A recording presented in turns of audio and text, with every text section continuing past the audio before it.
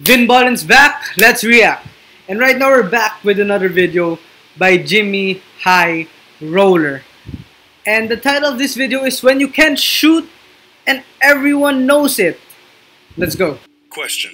If you were an NBA GM and your team made the playoffs, what would you do if once you got there, your young three-time All-Star put up 11 points per game on a measly 4.5 shots, shot a historically bad free throw percentage, refused to shoot a three despite being a guard, and was virtually unplayable in the closing?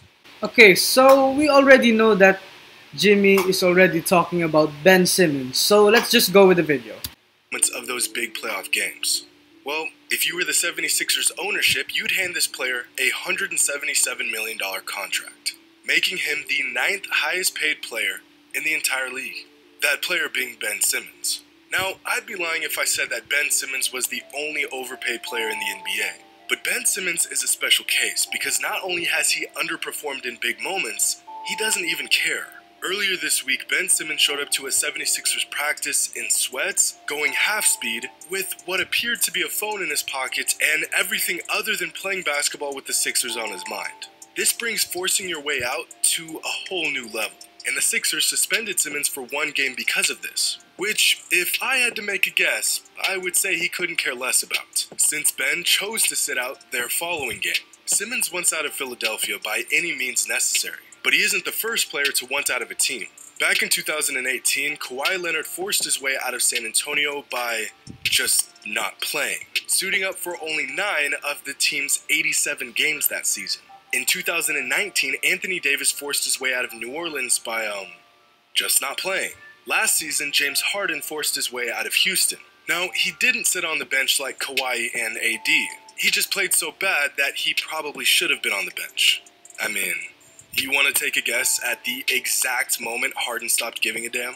Are Ben Simmons' actions in hopes of landing on a new team the most desperate and blatantly disrespectful we've ever seen? Well, it's debatable. A few seasons ago, Jimmy Butler wanted out of Minnesota, but Butler didn't get kicked out of practice for not wanting to participate. He did the opposite. The man whooped up on the Timberwolves starters with a bunch of third stringers while yelling, "You need me, you can't win without me." Possibly the most Jimmy Butler thing I've ever heard. Back in 1997, Robert Horry forced his way to a trade by throwing a used towel onto his head coach's face in the middle of a game. Seriously? This really happened. Bro, that's disrespectful right there. Robert was in a Lakers uniform within a week. But over the last few seasons, the star player doing whatever it takes to get out of an organization has been trending upwards.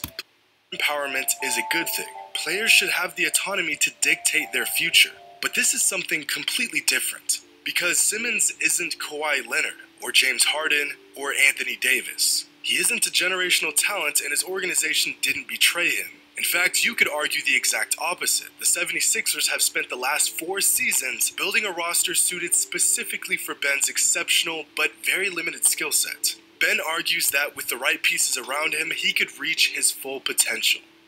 Right. What happens when you can't shoot and everyone knows it? That question is quite literal, but let me broaden the question. What happens when you think you're a superstar, but everyone else knows you're not? Case of a good player who thinks he's a superstar. I'm not sure if this has ever gone well for anyone, ever. Here's an interesting chart displaying the continuity of every roster in the NBA from season to season. In other words, this chart tracks how much each NBA team changes its roster every season. And with one of the most turbulent rosters in the entire NBA is the 76ers, making adjustments to their team more than nearly every other organization in the league. A lot of these changes specifically made in order for Ben Simmons to succeed, potentially leading to success for the 76ers. And this plan was going relatively well, until last season's playoffs. Simmons. This is the first time in his career he's decided. Well, it was on this floor in game 1, remember, Simmons misses the first. Ben Simmons. He misses again, he's missed 5 consecutive free throws now. It's next throw, see? This was it. Simmons, possession, good shots and possession. Doc, you think Ben Simmons can still be a point guard for a championship team like the one you guys want to become? Yeah, David, I don't know that question or the answer to that right now. Must I remind y'all This man is one of the highest paid players in the NBA. And despite the organization standing steady beside him, this guy... Okay, honestly, I don't think Ben Simmons really needs to shoot. I think he can just drive to the rim. But bro, you can at least try to shoot, bro. Like, be more confident in taking shots. And you gotta work on the free throws. Well, obviously Ben Simmons is a very, very good basketball player and he's better than I am. But I'm thinking that he can still be one of the most unique and greatest players of all time, honestly. Like, one of the great point guards if he just finds his offense. Because he's already a good defender. Now imagine if he has offense, bro. Imagine if he has a jump shot. Imagine if he has, the ability to drive like LeBron. Like, just find your offense, bro. Honestly. But yo, I have respect for Ben Simmons though. One of my favorite players in the league too. I hope he finds his offense soon. Demanding a trade. And as selfish and unaware as Ben is being to his teammates and coaches, his actions could potentially hurt the entire league. Yo, I'm not gonna lie, yeah. Ben Simmons has been selfish though. Ben Simmons has been selfish. As a whole. At this point, it only seems like a matter of time before Simmons finds himself suiting up with a different team. Which would mean that, for no justifiable reason, completely unwarranted, a player can just decide one day he doesn't want to be on a certain team anymore, and that team is held hostage, with money tied up in that player and a roster situation that they are now forced to scramble and patch together. This goes beyond player empowerment, resembling something more like player dictatorship. Connor Bergen, a writer for SB Nation, discussed potential changes to how the NBA structures player contracts due to these forced demands. In the modern era of player empowerment and freedom of movement, franchise executives argue they need more protection from trade requests and player noncompliance. Team officials have recently discussed the possibility of introducing monetary repercussions for players who ask out. There's got to be some kind of penalty or fine. These guys sign the Supermax and they want to get traded the next day. Some GMs have suggested a penalty totaling up to 70% of a player's salary. What? Which most GMs think would be a big enough fine to incentivize these players to stay put. But even a massive penalty like that wouldn't change anything at all. What happens when a player doesn't explicitly say he wants out, but instead just plays like trash? The team would have no choice but to trade that player, and since he didn't demand a trade, he wouldn't be penalized. After decades of ownership having all the leverage in these situations, players were given more power, and this is what happens when a player decides to abuse that power. But just imagine if a league was able to put together a plan that would prevent star players from leaving their teams prematurely. This would mean far less movement in the NBA, more parity, less teaming up of ultra-elite players and super teams. This could potentially create a league like we saw in the 90s and early 2000s, where every team had its star player, and that star player stuck with the team through thick and thin. A far-fetched but hopeful proposition. But the Irish whole Ben Simmons situation is that there are players in the league that could justifiably pull a stunt like this, but they don't. Damian Lillard has given his blood, sweat, and tears to the Portland Trail Blazers for the last 9 seasons. And despite the franchise doing little to accommodate his greatness, he remains loyal to the team.